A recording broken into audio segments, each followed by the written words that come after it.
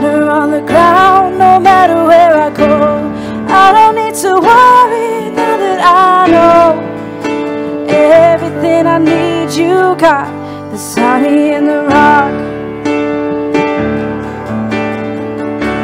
Praying for a miracle, thirsty for the living well. Only you can satisfy.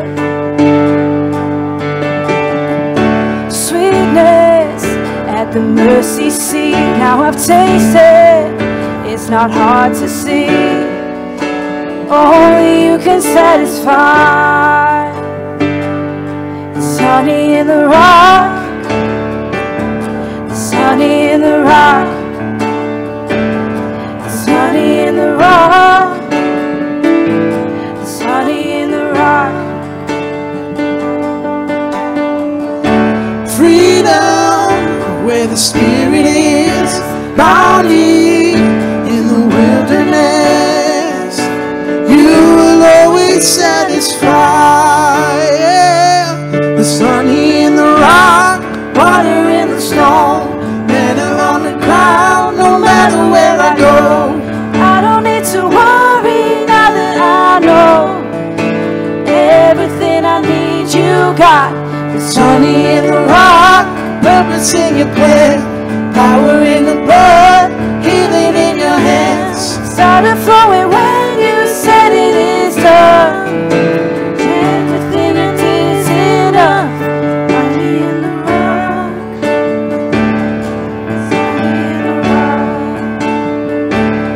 There's honey in the rock. There's honey in the rock.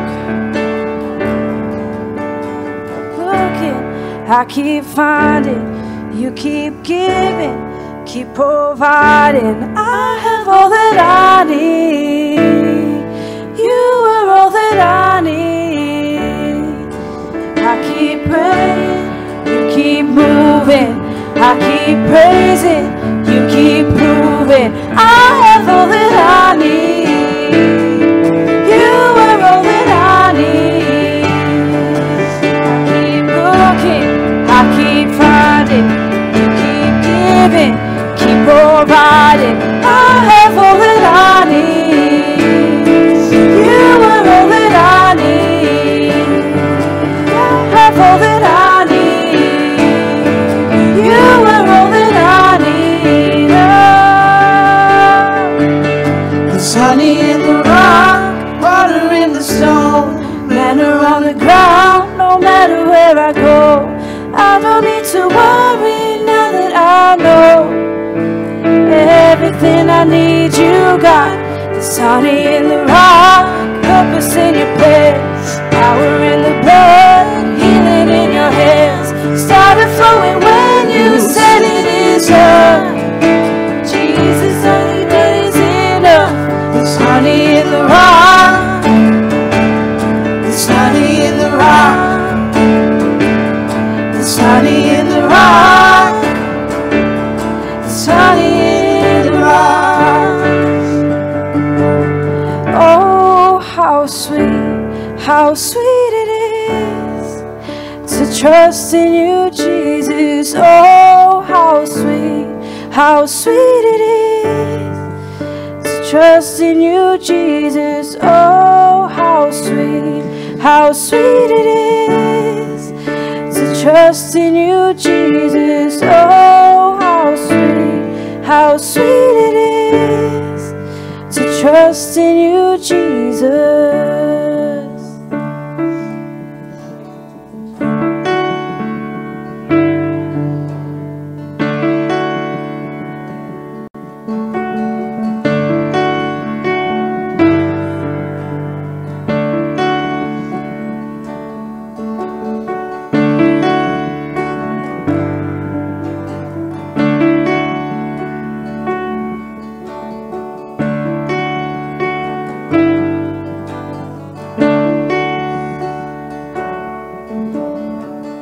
Who else would rocks cry out to worship?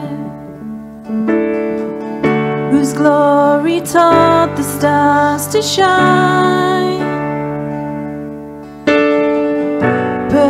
Perhaps creation longs to have the words to sing, but this joy is mine. With 1,000 hallelujahs, we magnify your name. You alone deserve the glory, the honor and the praise.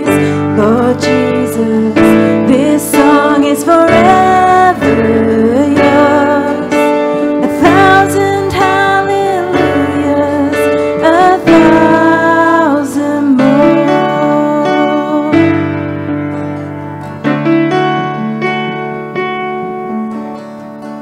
Who else would die for our redemption? Whose resurrection means our rise. There isn't time enough to sing of all you've done, but I have eternity to try. With 1,000 hallelujahs, we magnify your name. You alone deserve the glory, the honor and the praise. Lord Jesus, this song is forever yours.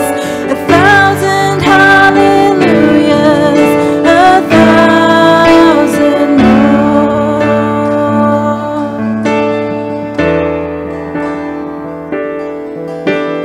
Praise you.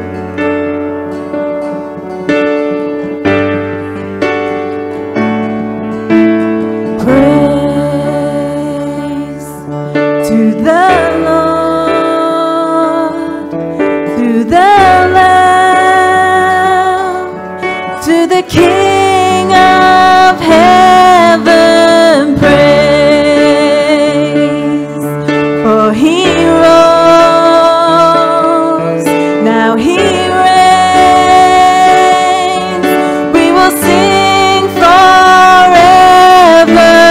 Praise to the Lord, to the Lamb, to the King of heaven. Praise, for he rose, now he reigns. We will sing forever. With 1,000 hallelujahs, we magnify your name. You alone deserve the glory, the honor and the praise. Lord Jesus, this song is forever yours. 1,000 hallelujahs, 1,000 more.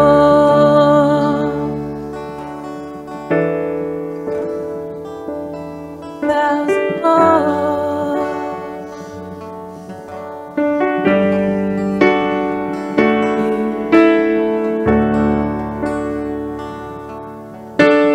Praise you, Lord.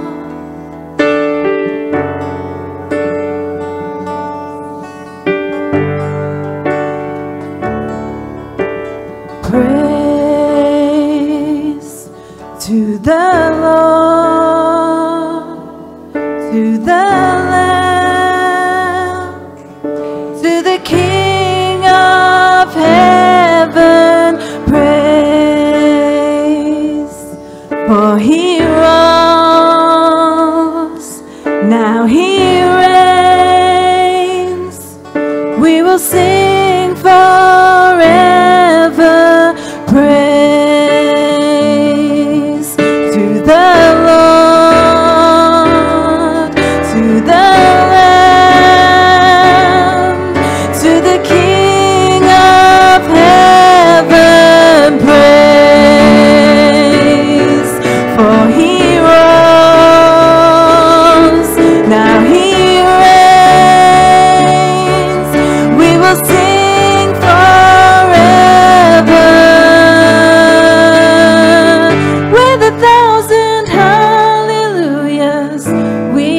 magnify your name.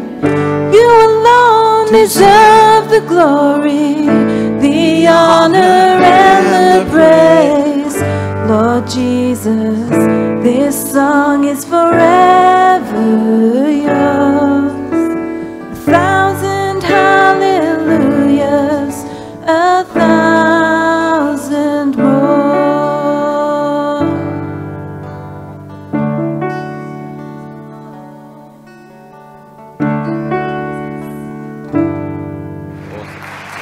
Hey, praise the Lord. That was good food, eh? And well done to the chefs and the cooks for that. That was beautiful and just brilliant catching up with different people, hearing what the Lord's doing and hearing your feedback from our first session this morning. Glad that it stirred your heart. It was a stirring time, and welcome back to those who are watching online, and I hope you're comfy there and you've packed away your COVID slippers, as we said this morning, and you've got your Issachar trainers out and you're running around the living room saying, we're with you, Andy, we're with you, Denver, we're running in this too. Remember, this is a season of run. God's speaking over the church. Run your best lap yet, forgetting what lays behind. You know, we perceive he's doing a new thing, and we're going to be on the front lines ready to be going with that. And man, there's a lot of ways we could go this afternoon, but let's go the way I think the Holy Spirit's leading us, say. But you know, we're in an interesting time where I really believe, like I said in the first session, it was about 11 years ago I wrote this book, God's Blueprint for His Church. And when I say I wrote books, you don't know the miracle that was. You really don't. It's when I wrote Breakfast of Champions. Let me just give you a little story because it will encourage someone. The one thing in my life that I had to deal with God was my education, as in I didn't have one. And when I left school, these days when you go to school, there's a whole lot of different things that they say you could have a problem with. When I went, you were thick. It was that simple. You either went in that classroom or that classroom. And I was in the classroom where they counted eggs. It was brilliant. Don't get me wrong, it was a lot of fun, good social life, but we didn't learn much. And so when the Lord called me, like I said, I was selling fruit and veg. I'd left school at 15. I had a deal with the Lord. Well, I thought I did. Remember, never mistaken the Lord's silence for his agreement. I remember when I was living in New York and I felt God tell me to come back to England. I said, I'll come back to England, but I'll never live in Portsmouth and I'll never pastor. And that's where I mistook his silence for his agreement. Sometimes he just lets you move, gets you where you need to be, and then does what he wants to do anyway. And that's what makes him God. But I had this deal with the Lord. I said, I'll do anything. I'll preach for you. You can have my imagination. You can have my mind. You've got my go.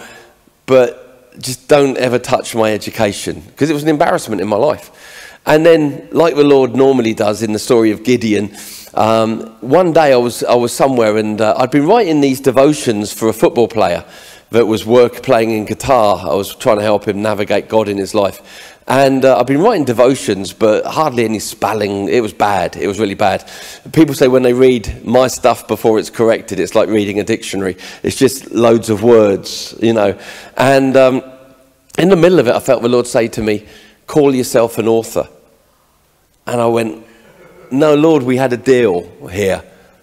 We don't go near that area, because it was a wine press in my life that I was hiding in. God will never come into your wine press to hurt you, but to bring you into victory. If the Lord's bringing you out of something, a wine press in your life, follow him. He's not trying to ruin you. He's bringing strength and wholeness to that area. This is for someone. I wasn't going to share this. And so I said to the Lord, that's not funny, Lord. We said we'd keep away. He said, yeah, you said you'd keep away from that. And he said, call yourself an author. But then he said, call yourself a published author. I went, all right, this is just getting better by the minute, isn't it? And I said, but Lord, I haven't got a book. He said, Abraham didn't have a child. Next question. Don't argue with God, you know. I went, all right. And so I just started walking around. I'm an author. And people would say to me, what's your book? Well, I haven't got one. But I'm an author. I felt just like Abraham, you know. I was like, I got kids. I'm a motive. I haven't. And then, so I said, all right, Lord, I'm doing this. I'm an author. I'm a published author. I'm an author. And then I said, it'd be kind of useful to have a book. And that terrifies me. He said, you've already written it. And that was Breakfast of Champions 1. I'd been sending these devotions out to one football player, And I didn't realize he was sending it. I didn't understand the World Wide Web. He was sending it to businessmen in the Bahamas, all over the place. And the spelling and the punctuation was atrocious. Atrocious. One day I didn't write Breakfast of Champions, and I was sitting in Bradford in McDonald's, and I got an email from someone that said, "Hi, I'm a businessman, and I work with 5 companies. I send your devotion to them all. Why didn't you write breakfast this morning?" I'm like, "Who are you? Like, where did you come from?" And he said, "And by the way, you might want to repair your grammar." I'm like, "Thank you very much." So suddenly I'd written these devotions, and I felt God say, "You got a book." So I had a manuscript, and I went, "All right." And I said, "Well, I need someone to help me with this." Now, whenever you step out of your wine press to believe God to do something he says you can do, but you don't think you can, you need to understand that everything is already in orbit. But your faith releases it. Your faith brings it into being. But if you sit there not believing God and walking by faith, without faith it's impossible to please him. You've got to walk by faith. And so I said, okay, so I had this manuscript, and I'm like, how are we going to... So I walked into my office, and that day a lady had joined the team, volunteer. And I said to her, "Listen, this is a bit crazy." I said, "Would you go through this series of words and try and put some sense and turn them into 300 and something devotionals?" She smiled. She said, "You know the job I just left?" I said, "No." She said, "I was a professional proofreader." You see, the moment you step out, God can bring in what he's positioned to fulfill what he's calling you to do. And so she went through it, and I've suddenly got this now manuscript that you can read. That was not Breakfast of Champions 2, that's Breakfast of Champions 1, which was the first book. And so suddenly I went, all right, I need a publisher, because he said published author. So I just randomly picked a Christian publisher. And this is, I promise I'm not exaggerating at all. I rang him, I said, "Can I speak to your manager?" They said, "Absolutely." And they said, "Who is it?" I said, "It's Andy Elmes." And they said, "Okay." And suddenly the manager came on. He said, "Is that Andy Elmes?" I said, "Yeah." He said, "I was in a meeting that you preached at about 8 years ago, and God told me when this young man writes, publish him." And I'm like, I'm looking for the little camera. Like my staff are going to come in and go, I'm like, everything was just, and then nobody knows when that book was published and it was delivered to me, the release that came in my life. And then I just got writing, and I've not stopped since. But then I found other pastors that were scared to write, so I actually ended up opening a publishing company to help other pastors publish. Now just stay with me. There was a kid that was scared of his education, ended up owning a publishing company that helped other pastors to print, because I found God can do anything if you just walk in obedience and faith to what he's speaking. That was just extra. I hope I encouraged someone. So I wrote Blueprint about 11 years ago, but I just suddenly realised I've written it for today. I actually look younger than I do in the photo. That's amazing. God's so good. If you look in the back, you're going to say, "Were you all right then?" I mean, I'm looking great. I'm getting younger here. This is awesome. Now, when I wrote that, it was because we're in a point where we need to get the church back to what God wants it to be, focusing on what God wants us to focus on. We've come through a lot of years where we've built a lot of sunrooms and conservatories, but sometimes we did it at the cost of building the main building. And I really felt 10 years ago, but it's like now, that God's saying to us, get your blueprints off the counter, come back to mine. Because all of us in building modern church laid our ideas of what good church would look like over his sometimes. But God's stripping back the other blueprints, and he's saying to us, concentrate on the things I told you to do.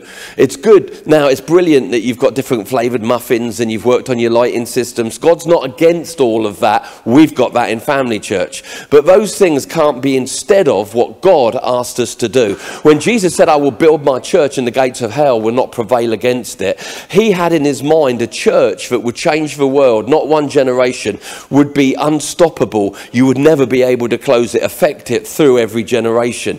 Now, we've got to understand that when we're building church, church is not the building, right? Church is not a meeting. We have buildings, we go to meetings. Church is people. Now, when we're building church in the 2020, wherever we are now, 2022, we've got to understand that God is back to building the church, which is the people. And we've got to understand that there's some things that are non-negotiable to us and need to be non-negotiable. One of them is, to me, when I look at the blueprint of God for the church, not just 2,000 years ago, because I really believe that we need to be a first century church with a 21st century, we need to be a 21st century church with a first century vision. The DNA of who we are remains the same as the first church that Jesus opened 2,000 years ago. What did they care about? These things gave them the growth that they saw. God liked what he saw and added to their number. I believe that the Lord's causing, now COVID was an interesting season, but actually nothing spirit died in COVID. It was only things sustained by the flesh that died in COVID. And a lot of churches are coming out of COVID days realizing that they were busy in themselves with things that really didn't have much to do with God at all. And they're coming back to things that matter to God. Now, when I look at the blueprint of God, there's a couple of key lines. One of them would be winning the lost. Another one, making disciples. Number 3, being led and filled with the Holy Spirit. Those 3 things are coming back to the forefront of what God wants church to be in this incredible moment that we're in. And we need to have a passion for those 3 things, greater than ever before. Now, I'm working with church leaders across the country, across the world, and coming out of what COVID was, however it affected your gatherings, we all have the same 3 things in common now. One degree or another. Some people focus on one, others on the other. What are we busy doing? 3 things. Reach, retain, release. Now, I got all of my pastors in one room and I said, I want you to just concentrate on these 3 things. Forget some of the other stuff that we were doing. I need you to concentrate on these 3 things. And I made them memorize them. Reach, retain, release. Because the future of who we are and where we're going next is dependent upon how well we reach people and how well we retain people and how well we can release people that we've retained into the works of ministry. Now, this is actually just a journey back, not a journey to somewhere we haven't been before. In all of our genius, all we do is find ourselves returning to a blueprint church that was there 2,000 years ago, that concentrated on these things and had great effect in them. Everybody with me? So again, it's that passion. Let's win the lost. I've worked with different pastors, even in our own group of churches, and one of them's brilliant at reaching, but they're rubbish at retaining. Which means they put all their effort into reaching, they get people come through the doors, but no one ever stays. We've got to stop and talk about this. You have a problem with retention. Let's get that fixed so that you keep the people coming through the doors. Another pastor I'll speak to will have a problem with releasing, which means they reach, they retain, but the people are seated comfortably in people's storage units when they were never meant to. And then you help that person to then release. I've got other pastors that I work with that just are rubbish at reaching people, so they have no one to retain and no one to release. We need to understand, okay, in our lives, where do we struggle? For me, each of my pastors can struggle in a different area. I've got to work out, where are they limping? The reach, the retain, or the release? Because if we can get all 3 of those working correctly, man, we've got an unstoppable church that keeps on recreating itself and multiplying. And we didn't go to 1,000 seminars to work out how to do it. We just got back to the Bible and we said, Jesus, what are you passionate about? I want to be passionate about that too. What's Jesus passionate about today? The lost. Reaching the lost. He's passionate about making disciples, and he's passionate about people being filled with the Spirit and knowing how to be led by the Spirit and empowered by the Spirit in their daily lives. And that doesn't matter what denomination you're in. There ain't no denominations in heaven. We made that stuff up. There's one family, there's one people, there's one community of people that belong to God. So laying that as a platform, I really sense that this is an incredible moment for us to begin to have conversations.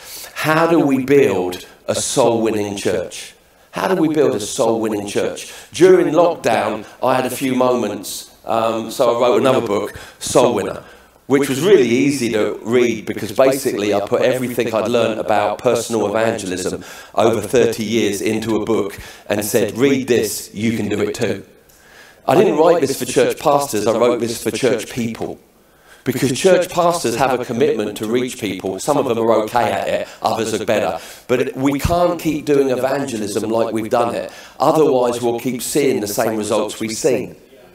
We've got to stop and think. We need to see a shift. So reach, retain, release. Let's park retain and release to another time if you ever invite me back, all right? Let's concentrate on reach. Because this is the most important thing. It's not an optional extra. We've got to be reaching the lost better and faster than we ever have before. And we need to actually be building soul-winning churches, not bringing evangelists in. It's a new day. Now, we were all exposed. When we say evangelist, you say arena. I say evangelist, you say arena. I say evangelist, you say someone on a stage doing something. I say wrong. Because the model that we've had for evangelism over the last few decades has been effective, but actually if we quantify our success by souls saved and then retained and made disciples, have we really been that effective, or are we patting ourselves on the back too early? Because apparently there's 7.7 billion people on the earth, according to Google, at any given time. And 2.2 billion people profess to be Christians. Now do the math. If we had 2.2 billion people among a population of 7.7 billion, we'd be in heaven now, right?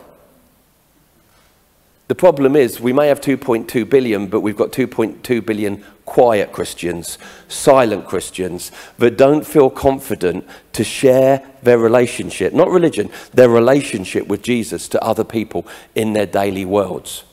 So this is what's been stirring in my heart. I've always been an evangelist since I came back to the Lord at 24.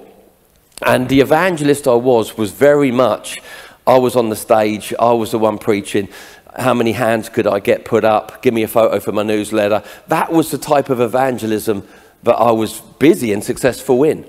All of a sudden, the Lord started speaking to me about evangelism during COVID, and the evangelist woke up in me, but this time it woke up differently. It had the apostolic attached to it, where suddenly I was looking at evangelism saying, it's not about one man on a stage. It's how can we get as many people that follow Jesus, sharing Christ with others. We've got to turn the church inside out. I'm not into any form of church deconstruction. I think that's vile. I think we're not in a time of deconstruction. We're in a time of refinding, repurposing, never deconstructing the church. Who are we to deconstruct the church? It's God's people. But we need to look at how we do things. We need to have good conversations. And so I've been walking along this route of soul winner saying we need a shift in how we understand evangelism in English churches. We've got to move evangelism from the select few to everyone can do it.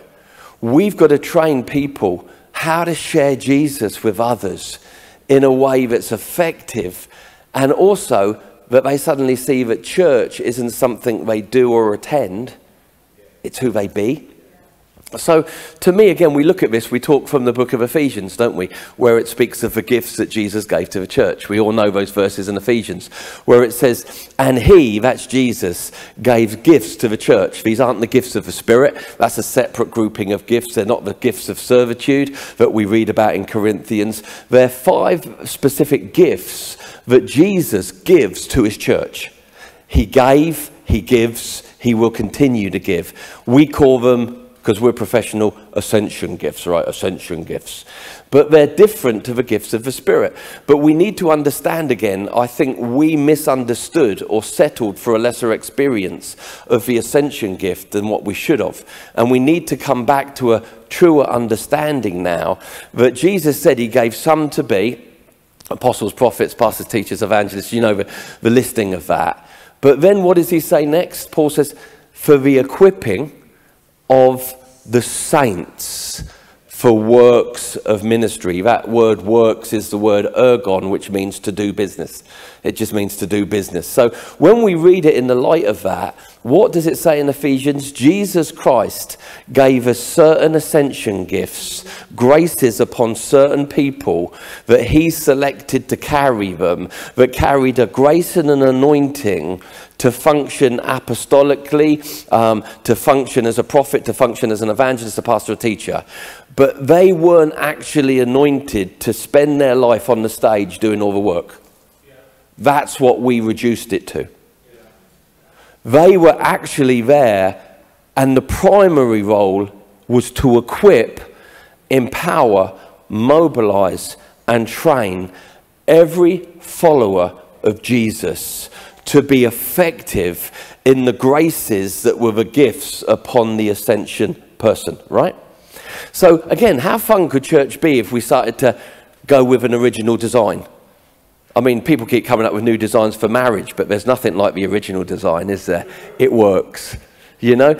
There's an original design for the purpose of ascension gifts in the New Testament church. And it isn't the greatest showman anymore. It isn't.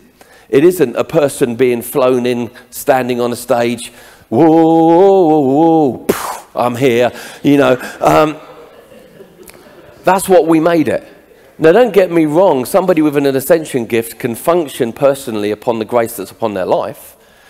But also, we forgot that bit, that there's a grace on them, there's an anointing, there's a gift of heaven on them to equip and release the grace and teach people to function in a portion of what's on their life. There's a difference between office, and we get that. We know that some people sitting in an office.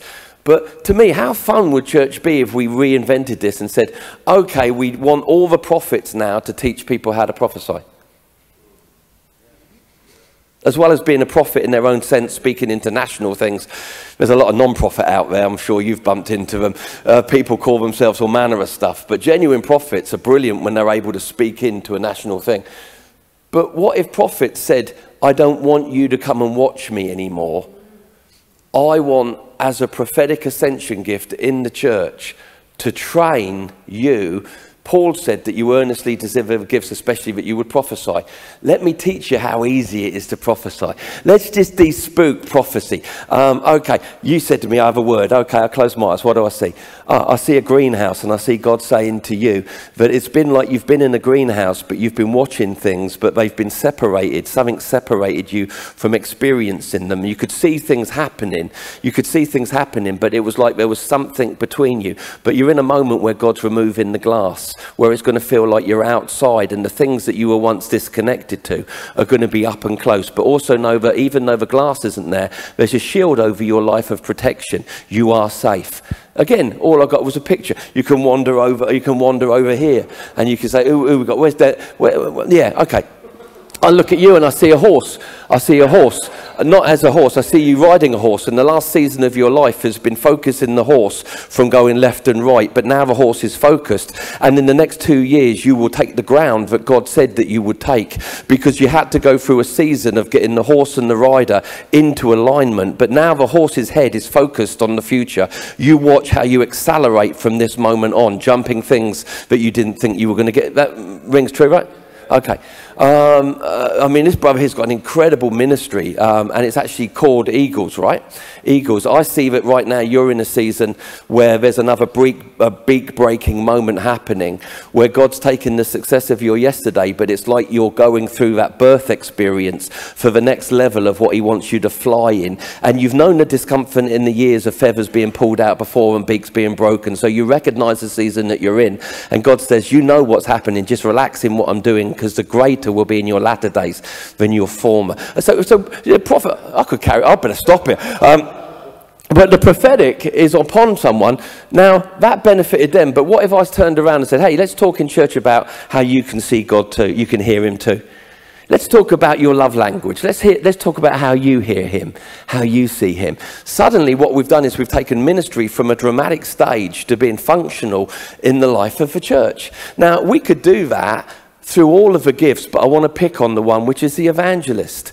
We're in a new season where we need to deliver the evangelist from being the man of power for the hour. He can still preach on stages, there's still an anointing to do that, but also to be the one that says, can I teach you how easy it is to lead other people to Jesus? Can I teach you? It's so simple. It's really, I know you're scared of it, and I know it's really easy. And they begin to teach. All right, number one, you're not representing a religion. You're telling someone about a relationship.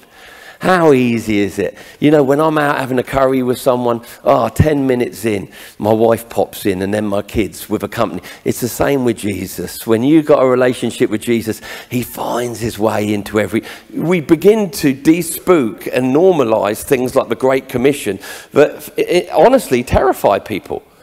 When people come into church and we say to them, all right, now you're born again, here's the next thing you've got to do. Go ye into all the nations and preach the gospel to every creature.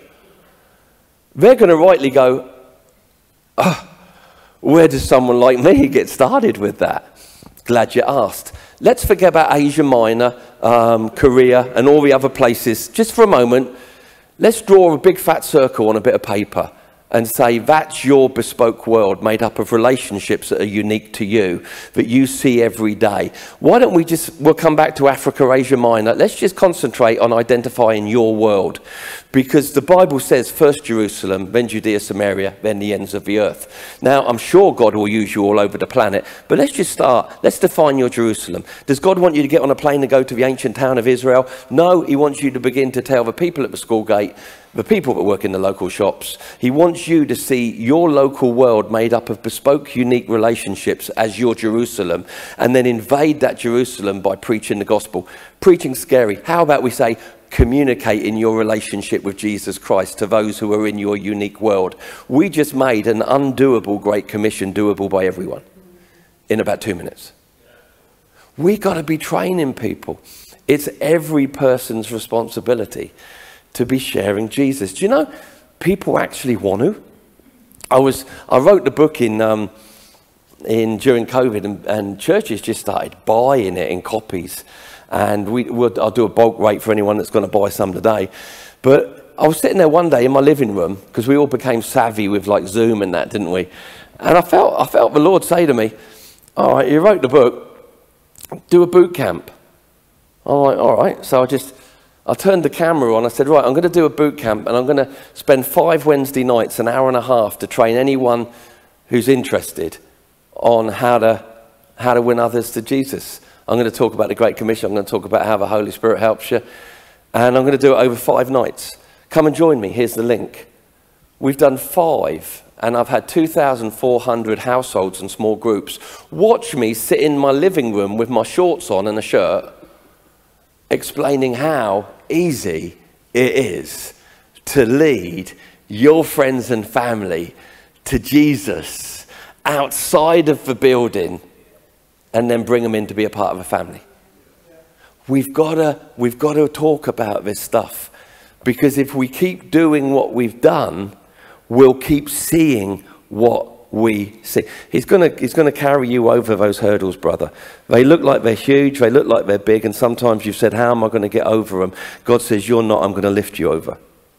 He says, trust me. Just as I've taught you to trust me, trust me. Trust me, I'll lift you over those hurdles. You will see yourself on the other side. So we say to God, how do we get started with this stuff? Where do we get started? We begin to say, all right, let's have a heart to change what evangelism looks like. Let's call everyone a soul winner, not just a select few people. Let's begin to talk about soul winning in our churches.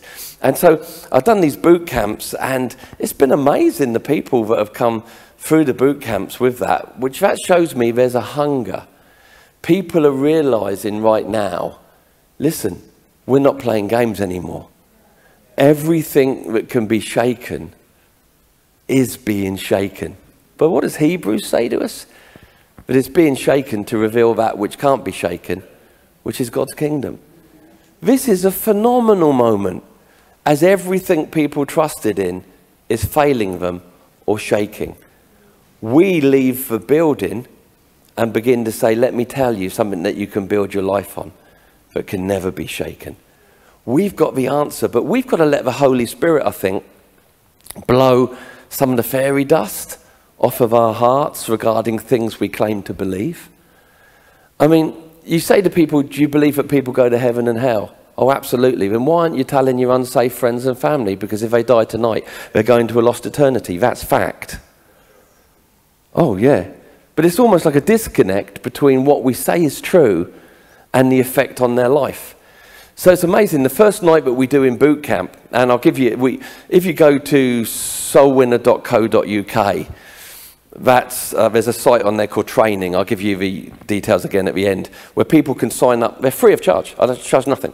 They can sign up for a boot camp, and I take them over 5 nights just through 5 principles of leading. We've had churches. We had one church in Aberdeen, Ian Duffy there. He bought 300 books and made 300 of his team go through boot camp. And he said the way that growth is happening in his church now is different. Why? We've let the church out of the building.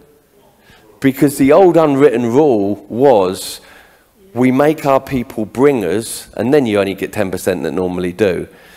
And the whole success is then bringing someone from their Jerusalem into a church building to hear a message, and hopefully they'll pop their hand up at the end. Again, if that model's so successful, why isn't it? If we don't like the results we're getting, we need to look at the recipe we're using. Now, I've been itinerant for 30 years, as well as pastoring the churches and leading the churches. And the latter part of being itinerant was pretty good because people put you in hotels. But remember the early days of itinerant? Anyone that's been itinerant, it was back bedrooms. Yeah. It was back bedrooms. You stayed with Betty and Norman in their back bedroom, and sometimes that was a great experience. Other times you're like, what are you doing to me, Jesus? What are you pruning? I'm just here to be a blessing. Why is this happening to me? And I can remember traveling around, and at Sunday lunch, you always had the traditional roast dinner and an apple pie afterwards. Oh, I had some apple pies that were delicious. But I had some apple pies. The evil would be the right word. It was just like, that is nasty. The woman would bring it out of the kitchen and go, I made you my famous Devon apple pie. And like, oh, great. I'd eat into it. I'd like, oh, God, she's used salt instead of salt. This is not good. But then I'm left in this predicament that I have to represent all evangelists and itinerants. That if I don't say anything, they're going to have to experience this beyond me. But if I say something, I'm not going to be popular. But I love people. But the thing is, if I don't say something, all she needs to do is keep using the same ingredients, the same temperature, the same measurements, and the same vessels that she uses. And she can, without doubt, recreate that monster every Sunday without fail and torture people with it. So someone has to say something.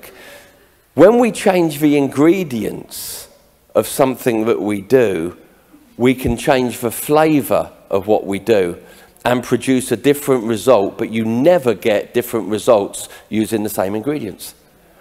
We need to see a shift in how we understand evangelism, from stage evangelism to lifestyle evangelism, where suddenly it's not a few people who are gifted to be evangelists. Look at my business card, it's written evangelist.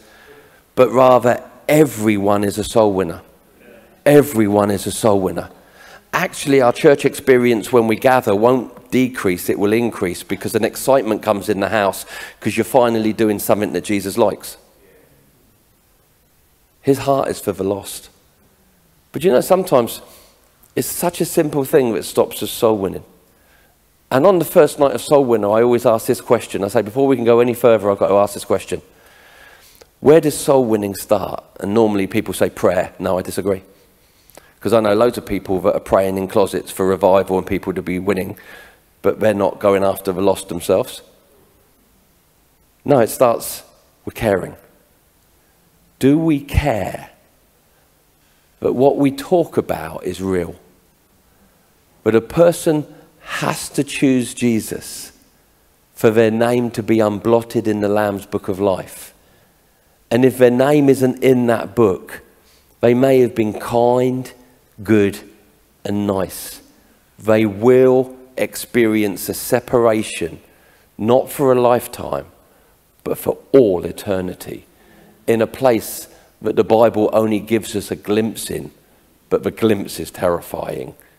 We've got to let the dust be blown off of our lives as church leaders so that we stop bringing an evangelist in once a year, but we begin to say, Lord, give us the ascension gift of the evangelist in our local home to help us make every person an effective, confident soul winner.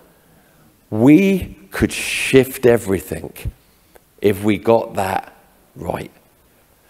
So I'm excited that Jesus is saying, listen, concentrate on three things. Reach them, teach them, release them. But it's pointless having plans of retaining if we're not reaching. The ideal for me is we raise up an army of soul winners, but at the same time we raise up an army of disciple makers. And I've already kind of moved on from a soul winner project. I've got that plate spinning in the air. Now I'm saying I don't want it to be like it looked like before when they do get saved. We've got to focus on these things that matter to Jesus. Winning the lost, making disciples, and releasing people into the good works that God has them to do. Remember, we are God's workmanship, created in God for good works. Same word, good works, ergon, to do God's business on the earth. This is so exciting because this season that we've been through called COVID has given us a reset to stop and talk and look at what we're doing and ask, is it working?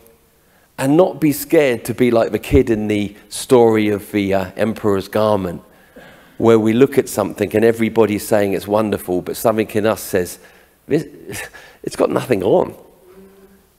There's nothing to this. Because then the Lord just brings us back then to being a blueprint church that says, you know, the reason we exist is to see the lost saved, people discipled. Now, even getting people discipled was interesting because, again, the former model was stage-centric, wasn't it? That a person put their hand up when they heard the gospel and suddenly somebody came to them, gave them a leaflet, and then they were left to die a lot of the time. You know, they didn't make it past birth. How are we going to get a better strategy? So for me in family church, I said, you know what, we're going to do this differently. Just like people don't need to come to church to become a Christian, they don't need to go into a classroom to be a disciple, if we add the key component called relationship. So what we've done now in family church, and it's working, is I've got disciple makers. And so it's like 2 Sundays ago, we had 9 first-time salvations, and I was over the moon because I've been seeing it build and build, and we had 9 first-time salvations. But this was different now because we put a system in. We stopped and we talked about what mattered. And what happened was each of those 9 people were assigned a person personally to walk with them for 6 weeks to help them get through every attack of the enemy, water baptism, and inclusion into a small group. Because we've got to stop kidding ourselves that us saying from a stage, don't forget to come to small group on Wednesday, is going to get that person to small group on Wednesday. They need people to walk with them. And so to me, I'm really excited because I'm watching ministry like evangelism, disciple making, move from a stage expression alone to coming into the culture and the lifestyle of people, which means our evangelistic efforts can be ongoing, continual, non-stopping. Where again, we've got to sacrifice some other models that may have worked in the past. We're scared to do that sometimes, aren't we? You know, it's like, to me, I love good street evangelism when it's done well. Bad street evangelism is embarrassing. Some people need to be stopped, not encouraged. I've heard people stand on streets and spill nothing but pure judgment and ruin everyone's availability to hear a good gospel. Come on, I've seen great evangelism, street evangelism, where it's been effective. But sometimes when we say evangelism, people go, that means I've got to be a part of the group that meets on Saturday once a month, go out in the high street and watch people go in Primark and out of H&M to avoid me and create a huge circle because they don't want to be in. I do that. There's a guy in Portsmouth, he preaches on the street. I go into Primark and out of H&M to get away from him. And I'm a pastor. I'm a pastor. What do normal people do? Because the guy don't even know the gospel. What if, right, What if? Because I asked a street preacher this once. I said, good on you, bold, but here's a thought. If we're not scared to play with some things, what if we took a team of people out on the street, right, on a Saturday afternoon? Don't take a megaphone. Don't take a camera to film yourself and put on Facebook later. Actually, spend the afternoon sitting next to people on benches, initiating great conversations that led into telling them who Jesus is to you. Would that be more effective? But normally people will respond, well, that's not how Wesley did it. Wesley's not alive today. And this day we're living in is different to the day that Wesley stood in. I'm sorry to break that news to some of you. People today want to talk. They want to communicate. They love to ask questions. So the other thing that we're committed to with Soul Winner also was, someone's clicking their fingers there. You all right? Okay, cool, I love that. All right. Within Soul Winner, it was like I'd finished writing the book. I thought I'd finished, and then towards the end I felt the Lord saying to me, no, you've not finished yet, there's another chapter. And I suddenly realised that if I just said to people, go, go, go, go, go, we could be releasing people on the world that don't even know what the gospel is themselves. So when we look at getting evangelism into the life of the church rather than something we do, we need to be committed to teaching people the fundamental understanding of what salvation is. Because what you send people with, they replicate. So if their understanding is warped towards judgment instead of grace, what they're going to do is become messengers of a gospel that's not quite right.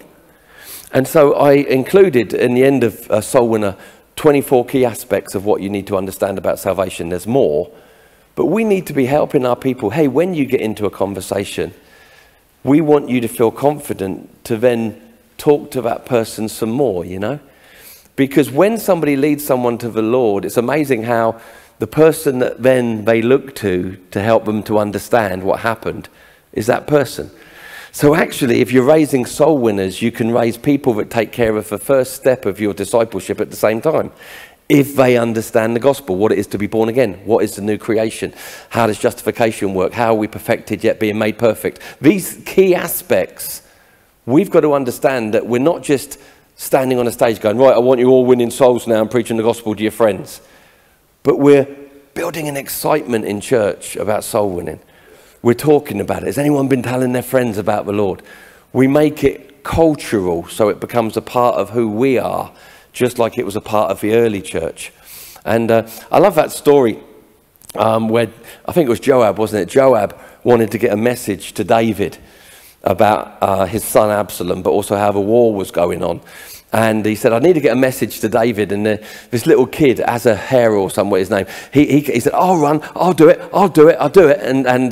And David and Joab says, not you, not this time. And he sends this Cushite who was older, fatter, and he sends this Cushite, and this Cushite starts plodding along to tell David the good news, the message. But the young kid carries on, me too, I'll go. And in the end, I think Joab did it to get rid of him. He went, run, just go. Get away from me. And so the young kid overtakes the Cushite, who's a little fatter, a little slower, gets to David, and David says, what's the good news? What's the message? He went, I don't know. I kind of know half of it. And then David, you can see him roll his eyes, and then suddenly along come the panting, fatter Cushite, who said, this is everything you need to know. If we're going to raise soul winners in the church apart from us, we've got to be ready to bring an excitement of soul winning back into the house. Not make it a thing that a few people do, but something everyone has an obligation and a responsibility to. But also be equipping people to understand what they believe so that when we do send them, they're carrying the right message, right? And it's exciting. It's like Christianity, it's really kind of weird when you put it against all the worldwide false religions. Because every other religion, you work your whole life to get something at the end. Christianity, you get everything you're ever going to get the moment you believe, and you spend out the rest of your life working out what you got. That's brilliant. It's genius. The moment a person's born again, they receive everything that God's ever... But they spend the rest of their life working out what they got. The sad thing is I meet many Christians who have been walking with him for 30 years and they've never discovered what they got in that moment they believed. They've never understood the new creation, the freedom. We want to become experts in the gospel that we preach, the good news that we preach. And I just really think that this is super timely because we're in a moment where the world doesn't need us to give it good entertainment. It needs us to give them answers. We're in a moment where things that other people trusted in have fallen. They no longer have the security. And they're looking for something to build their life on that's solid. That's not something, that's someone. We have all the answers. It's amazing. In Soul Winner, some of the stuff we cover is really simple, but it's needed. People often ask me this question because we normally do 40 minutes teaching and then I have live questions and answers. And commonly somebody will say, what if somebody asks me a question and I don't know the answer? I said, it's simple. Stay with me. You say, I don't know. And they're like, really? I said, yeah, you just go, I don't know. I'll ask my pastor, but this I do know. This Jesus I'm telling you about changed my life. Let me tell you how he changed my life. It's not rocket science. It's getting back to some of the foundational stones that our fathers laid, of every person knowing their testimony. Because when we go out to share our faith with people in our Jerusalem, we're not having an argument. We're not out to win arguments. We're out to win people. And it's like, hey, I grew up in a Pentecostal church singing this song, but I only realised what it meant now. Let the redeemed of the Lord say so. We all sung that, didn't we? Let the redeemed of the Lord say so. I'm redeemed, praise the Lord. And I used to sit in the back as a kid going, every time it got to a bit, let the redeemed of the Lord, me and my mates would shout, so! Really irritated the pastor, Archie Biddle. Really irritated Archie Biddle. Really did. But it was recently while revisiting Soul Winner, I went, let the redeemed, those who have been redeemed from the hand of the enemy, say so. So I looked through other translations. Let those who have been redeemed from the enemy's hand tell their story to others. If we turn the church inside out, we can hasten the coming of Christ really quick, and we can all just get out of this place because it's fallen to bits and be where we're meant to be, right? Some of you want to stay here. You stay here, I'm off. Now, yeah, she's coming with me. So, it's what Keith Green used to say. If God spent, 6 days making this and he's been gone 2,000 years, this place is a garbage can. This is real.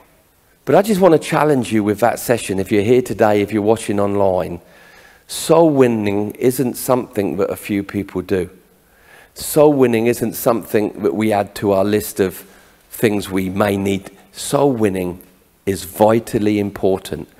But we've got to revisit Ephesians' Ascension Gift Ministry and understand it's not about a few people carrying a business card or calling themselves something. It's them releasing the grace of that ascension gift that's on their life into the working life and the lifestyle of everyone who's a follower of Jesus. Does that make them a prophet as in the office of a prophet? No, it doesn't.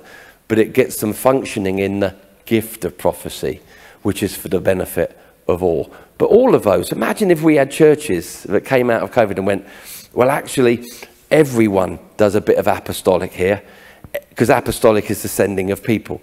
Everybody's busy sending people. Everybody's pastoring. Oh, the pastor's dealing with the ones that nobody else wants to touch. But in our culture, everyone's doing an element of pastoring because the pastor taught them how to. Everyone's a soul winner because the evangelist is training people to be soul winners. Everybody can teach the word because they're being taught how to understand the word, interpret the word, rightly divide the word and communicate it to others. Imagine if we let ministry leave the stages. I actually think we need to apologize to the stage because we were asking and expecting far too much from it, stuff that it could never give. Because the whole purpose of Jesus in the Blueprint Church was he said to anyone, come and follow me and I will make you. We've got to get our people checking out of Christianity that takes a Sunday to be included in, to saying, this is my life. He's my saviour. I walk with him every day.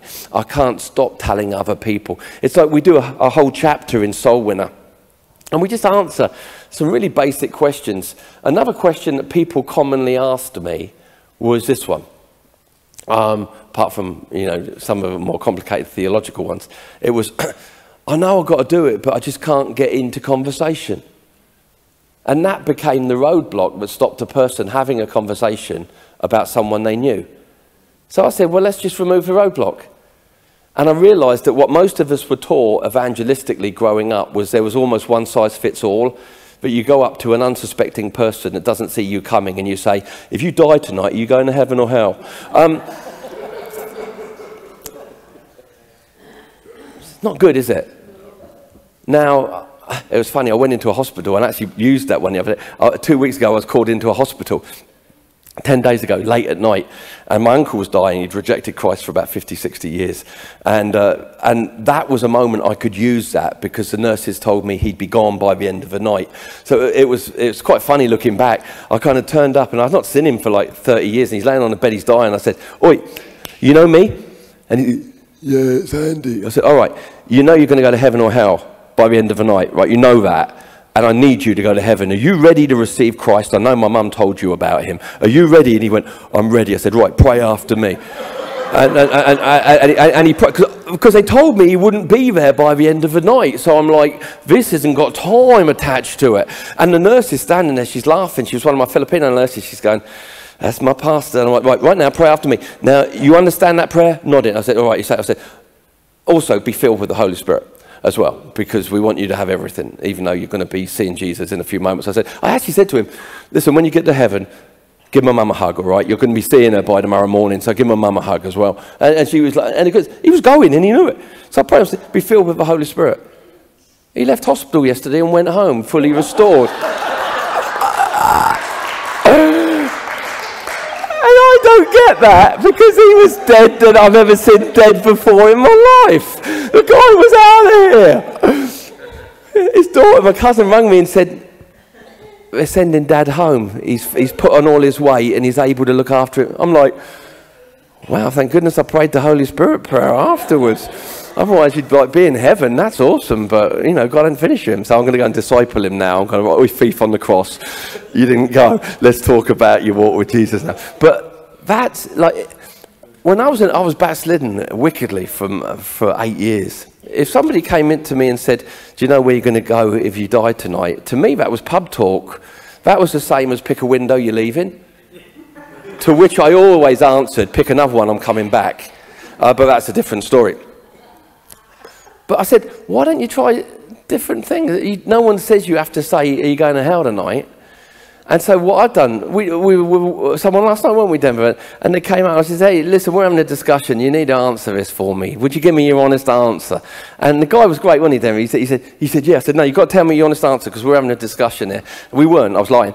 And but it was for a good cause.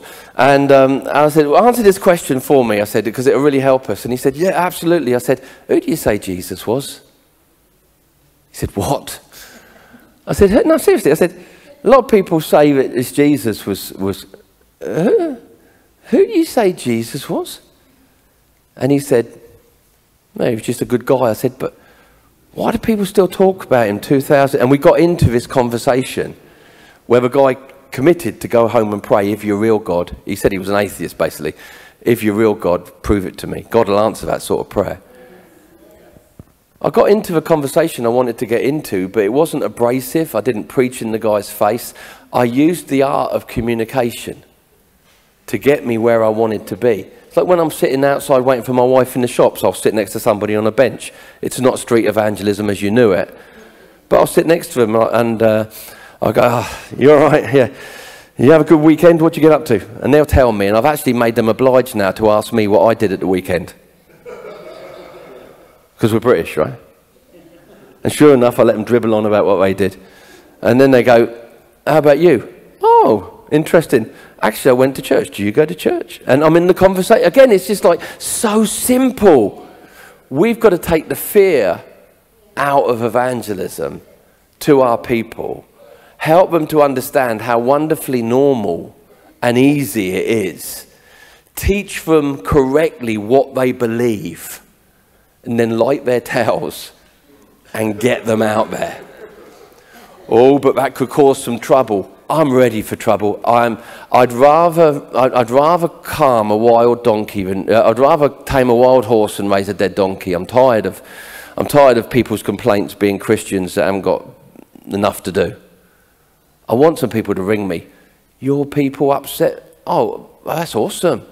Your person started telling me about Jesus. Oh, that's brilliant. I want to get into some trouble.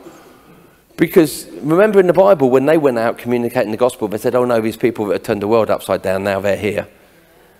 The problem is we made that about now they're here, and it was a building, a time, a meeting during the week. What happens when here becomes their world? So I want to encourage you guys, get a copy of Soul Winner. Seriously. If you honestly can't afford one, seriously, don't play games with me. If you like McDonald's, Andy's book, Mandy, no. But if you honestly can't afford one, I'll give you one. All right? I'll give you one, free. You can have one. Because I want you to really get your heart tuned in. So if you honestly can't afford one, but you want one, come and tap me on the shoulder. I'll gift it to you myself. I'll pay for it myself, all right? But if you can pay for one, and I want to encourage you, get one. Get some for your church. If you buy more than 10 for your church, I'll give you 20% off. All right? Get your hands on it, but begin to give it to some significant people who you know are your evangelists. And some of them are barely saved right now. And they're the best evangelists. They really are. It's like the Christians that have been walking with God 40 years don't tell no one, have an intention to tell no one. Then you get somebody, it's like my cousin, she came back to God and God lit her up. She's a hairdresser. She gives out 30 tracts a week as she's cutting. The girl's ferocious, but no one told her that you weren't meant to do that. And I'm not telling her, I'm like, don't tell her. Let's let her think that's normal because it actually is. We're coming back to join her. We don't want her to join us where we ended up, all right? So I want to encourage you, Soul Winner, if you want to sign up, get your whole churches signed up. Soul Winner, it's free. I mean, my goodness, what more do you want? It's free. Soulwinner.co.uk is the website. There's a page on there called training, soulwinner.co.uk training. And there's 2 boot camps starting. One starts in June, one starts in October. It's me in my living room talking to you like this about how easy it is for you to win people to Jesus.